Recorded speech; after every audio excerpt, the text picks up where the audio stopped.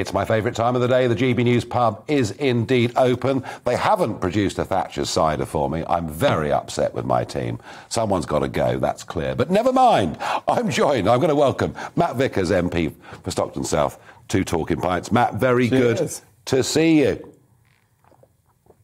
It's funny, when you get an election like 2019, there's so many new faces, new MPs in Westminster. It actually takes quite a long time to sort of catch up with them all. We're different now, though. We used to all look the same, these MPs. Now I think there's different accents, there's different voices, there's different age brackets. So I think we're more memorable, hopefully. Yes, I mean, there are not quite as many of you that went to Eton and did PPE at Oxford. And I think that had become quite dominant in the Conservative Party. Now, your seat, of course, had been won by a Conservative. Yeah. I think back in the 80s. We'd had one more. And you had one more recent. Yeah. 2015, I think, was a guy called James Wharton. James Wharton, yeah. So your win wasn't perhaps as surprising as Jenna Davison and some of the others that really... But still, you won it. You took it back off Labour. You'd been in local politics before. So has it been Matt Vickers since he was, just about able to see over this desk? Has becoming an MP been the big life goal? It wasn't, no, I don't think it was. I've done lots of bits and bobs before I got here. I was quite switched on to politics, though, at a young age. Yep. I, got involved, like to see what was going on in the world around me.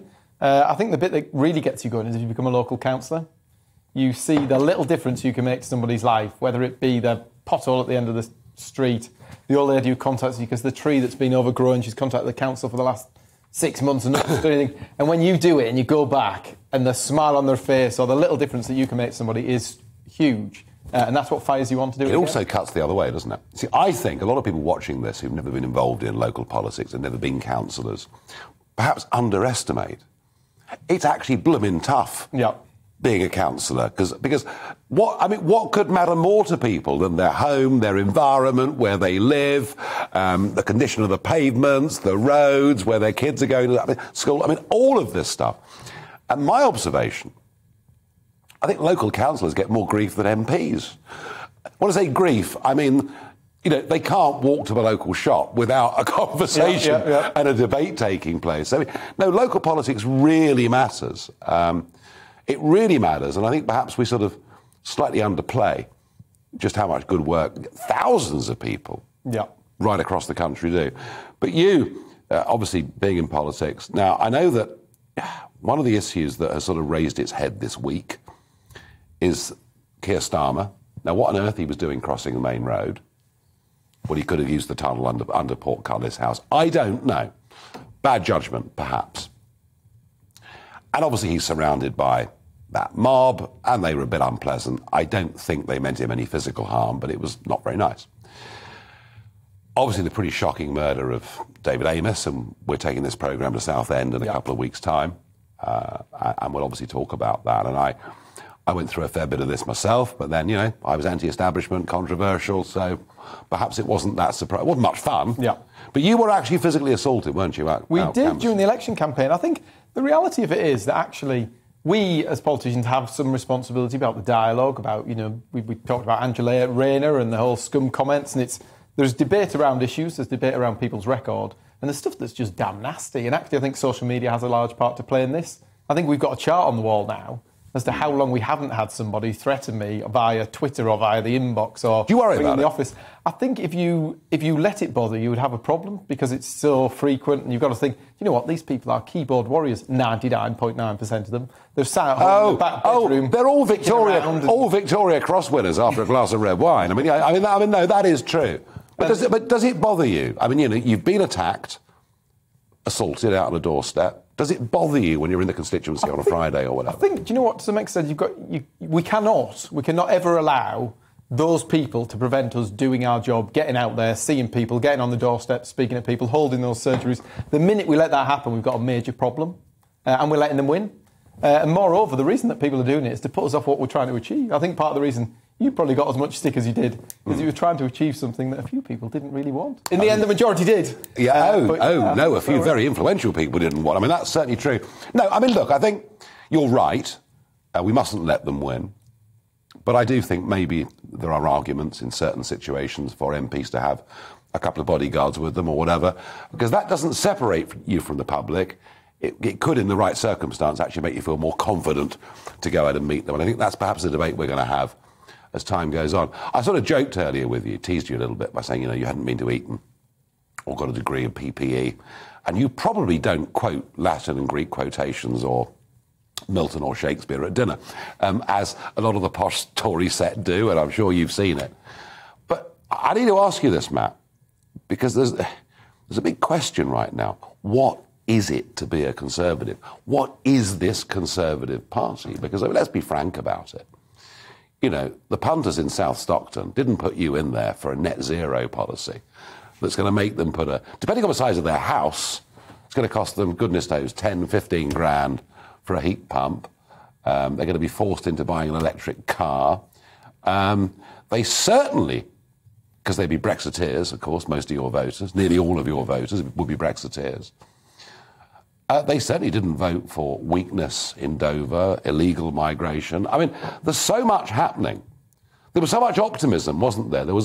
I felt that Brexit could usher in a new kind of politics. That was the big hope. Get our independence back, have a new kind of politics. And that maybe is the biggest problem. Partygate is a problem, I think.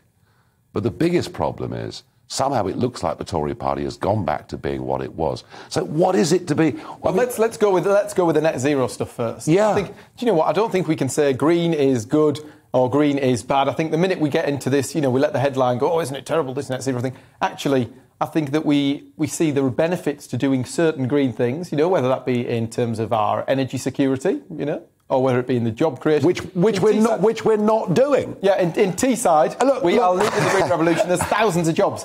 I don't think we should blindly go in at all costs to do green, to do zero carbon. But we've got to look at each decision in its set. You can produce green jobs in Teesside. What you won't get back with this policy, you won't get back aluminium smelting, you won't get back heavy engineering, you won't get back shipbuilding, you won't get back chemicals, refining. So, we can argue this all round the houses. If we demonise green energy, if we demonise the green agenda completely and we say that actually we're not about energy security and the opportunities that come with it. We're not about the job opportunities that come with it. We want to be at the front and the forefront of green technology.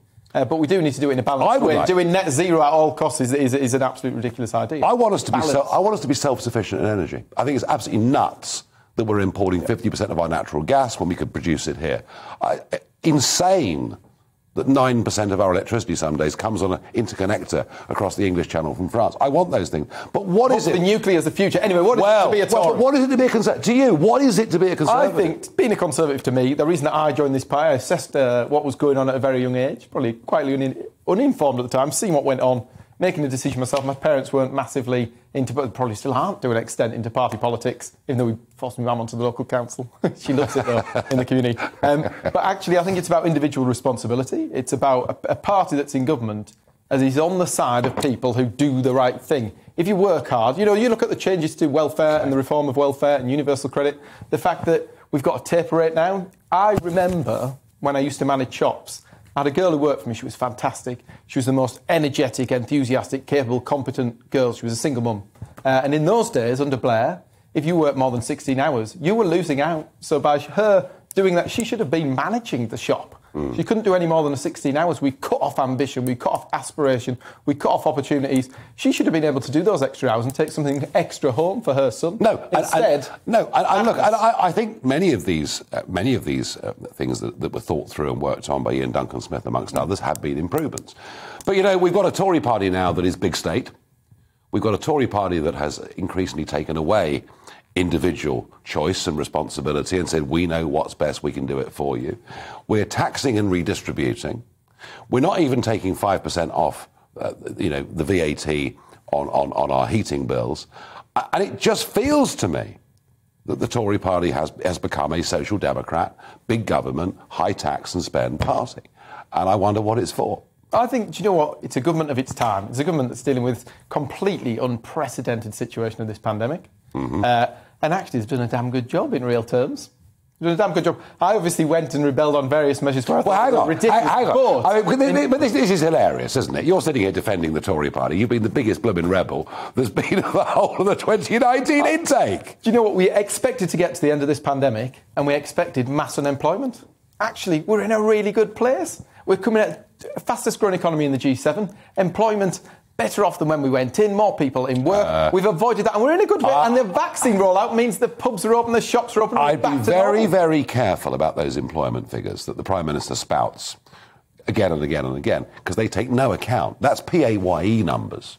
Takes no account of the number of self-employed people that have packed up and gone out of business. And they're a big number. So in real terms, unemployment is nowhere near what we expected when we came out. The economy's in good shape because of the measures we put in to support the economy. But moreover, actually, if we hadn't had that vaccine rollout now, we would still be walking around here with daft masks on doing all that malarkey, wouldn't we?